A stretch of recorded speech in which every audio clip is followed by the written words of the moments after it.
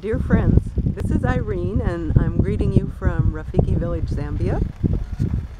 I wanted to tell you of God's faithfulness and His blessings as we have been enjoying this time in the village when there's been no school. Our children have been learning many things, practical skills that they'll be able to use as they leave.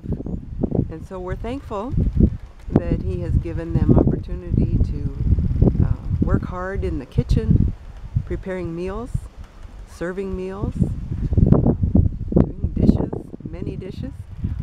They have been doing all the laundry for 85 people.